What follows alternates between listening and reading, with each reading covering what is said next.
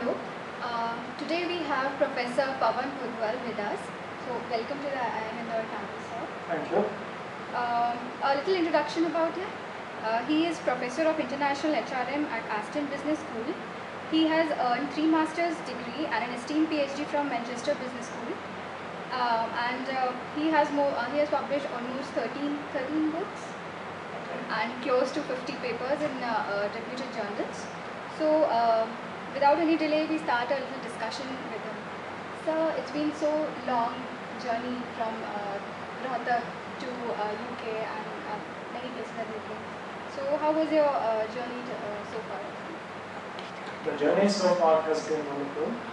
And the journey from Rohtak to UK started when I was fortunate enough to get Commonwealth scholarship to do my PhD at Manchester Business School.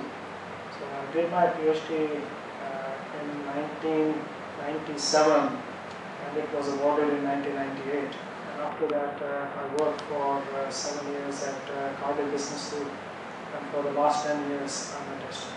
So the journey has been very good so far.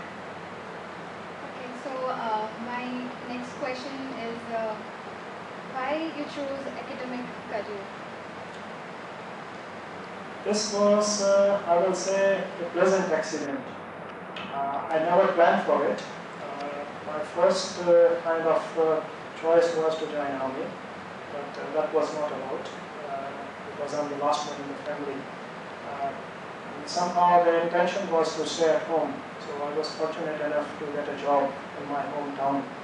And from there it went on, and the more I reflect upon, the more I realize that certainly academics is the one thing which I'm enjoying, and the pleasant accident was a correct one, and I'm in the right field.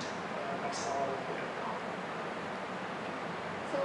So far you have published many papers in many reputed journals. So what was your most challenging research? Most researches are challenging.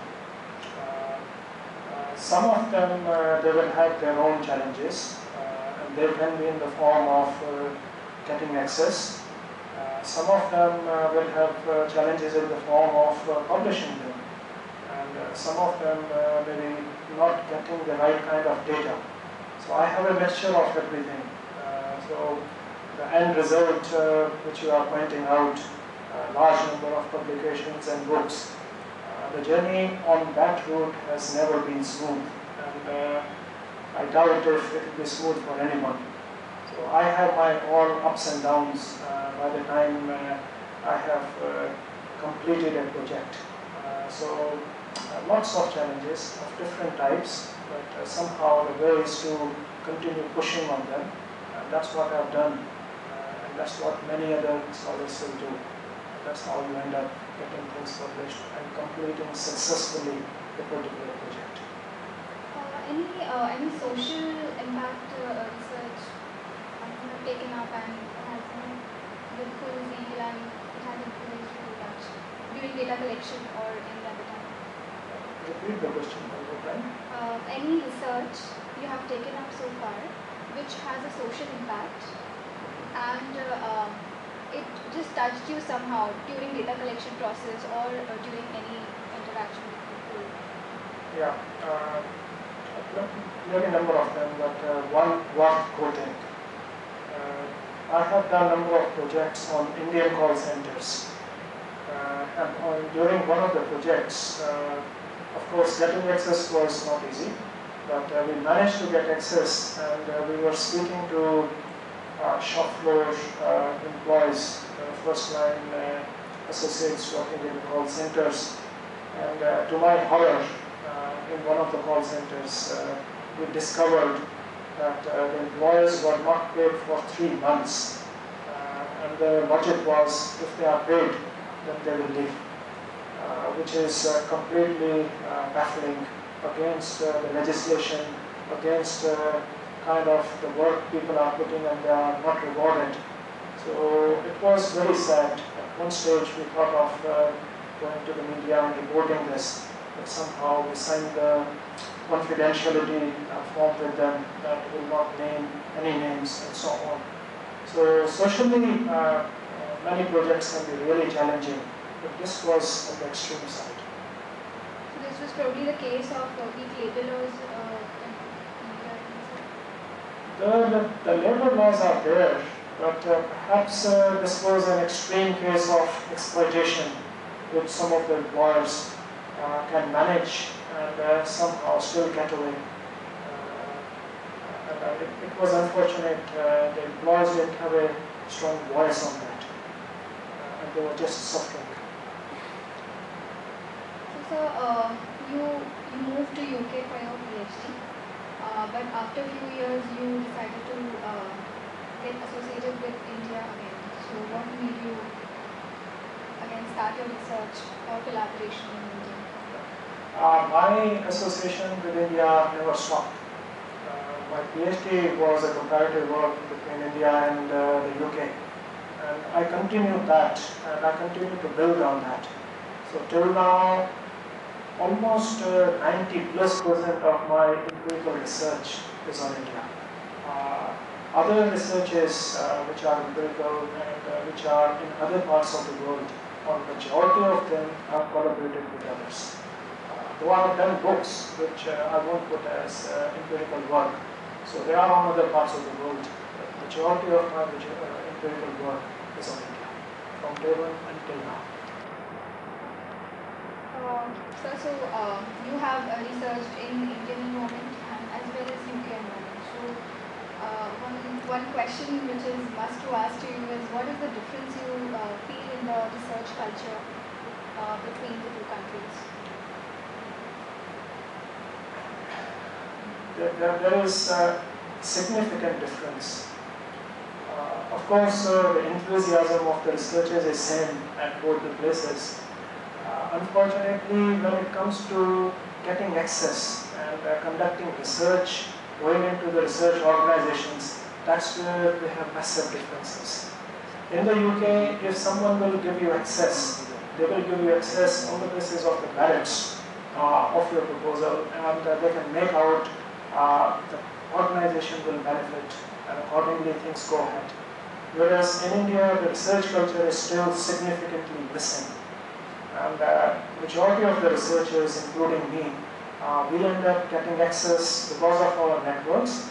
And once you are in the organization, the participants contributing to the research, they are unable to fully understand, despite of explaining them a number of times, the significance of research and the way they should participate in the research.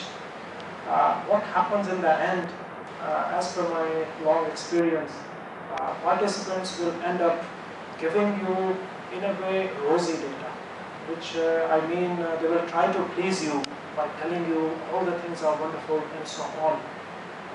And that kind of data is not the realistic kind of data you are looking for. And when you analyze that data, many times you will not find anything significant. This is mainly based on surveys. Of course, when you are conducting interviews, then if you have the right skills, you can still manage to get the information you are looking for. But largely, the difference is in India still the research culture, when it comes to going to organizations, getting access and getting quality data, that is significantly missing. So, what will be your advice to all the doctoral students here in India? How should they progress? The culture should develop. The only kind of advice is, hopefully you do your PhD only once, and you should really put in your best and utilize the opportunity which has been offered to the doctoral student by giving them admission in a prestigious institution like this, and try to conduct a leading kind of research which is not existing, which will make a solid impact, because a number of things depend on the PhD you have done and what follows from there, including the number of publications you can have, including the kind of job you will have, and including the kind of reputation you will develop in the world as a researcher. So it's the very starting point in a researcher's life. So one should put in their best and ensure that their PhD is of high quality. And many other wonderful things are expected to follow from there. So one should not make compromise on the quality. So, a personal question. You have been associated with many universities as a visiting professor and other associations. So, any plans to come back to India, like 100% commitment towards India, just settle down? My belief is no matter where you are, it's a matter of doing work. So I'm still very much an Indian by heart, and I believe if the right kind of work environment is available, then one can deliver what one intends to. And so far, I'm not fully convinced if I come back, I'll have that kind of work environment and infrastructure which is needed, which will allow me to work without too many distractions. Because to do high level of research, one needs to stay very focused. And for me, there can be distractions once I come back to India, though they can be managed as and when you come here. But at the moment, I believe where I am, it's allowing me the freedom to do the kind of work I want to do. And I'm enjoying that. The bottom line is to do the kind of work I want to do related to India, and that's happening. And that's, for me, is the key thing. Thank you, sir. Thank you, sir, for joining us. Okay. So we look forward for your more visits to Indore campus. Let's see. When I come back, certainly I'm coming back next Friday. That's a commitment I have to fulfill. Otherwise, we'll see. I'm open if my visit can be meaningful. I'll try to make it as and when it will be possible. Okay? Thank you so for much. joining us.